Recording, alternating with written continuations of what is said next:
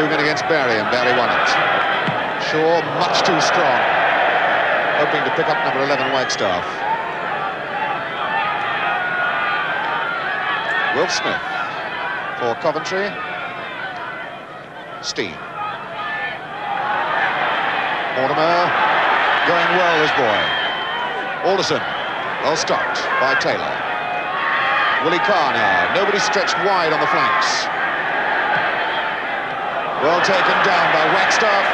An early ball, hoping to pick up Richards. Parker's there. Munro knocks it forward again. Dougan against Barry. And Dougan gets the touch on.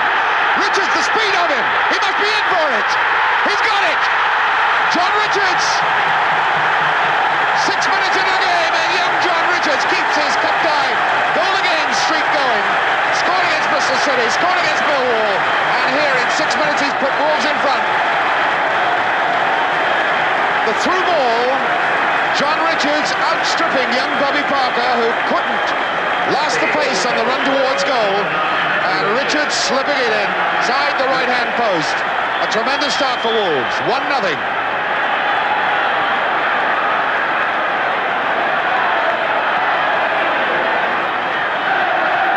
Coventry now. Coming forward, McCalliog stops them, and Wagstaffe, who's hardly touched the ball so far.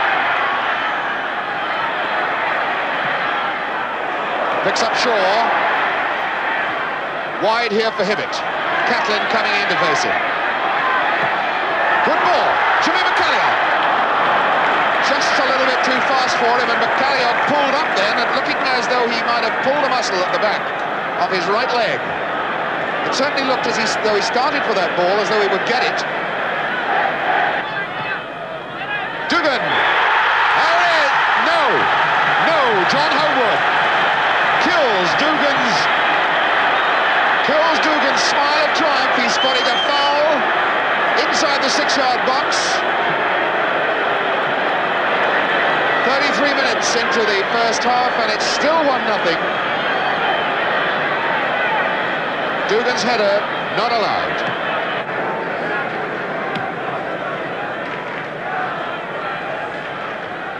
Munro up, but it's falling for Steen. A little touch was all that was needed to feed it to Hutchison. Brief reminder for viewers in black and white that the colours may look very similar to you. The Coventry players perhaps quickly identifiable because their numbers are on their dark shorts. Which is all right when they're facing you, but I imagine it's not too good when they've got their backs to you. Dougan got a small tickle on it.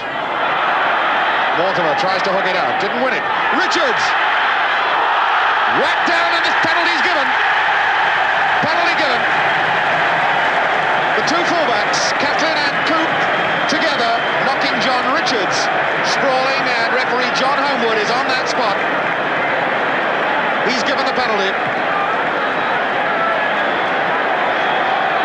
Well, Bill Glazier, only last week, saved a penalty from the best man in the business, Franny Lee. Now the pressure building on Bill Glazier again. I wonder what thoughts are going through his mind. Hibbitt is the man that he faces. Hibbitt, who's already hit 2 penalties this season in cup ties, neither of them in the FA Cup. And Hibbitt hits a very firm ball. All the pressure then on Bill Glazier.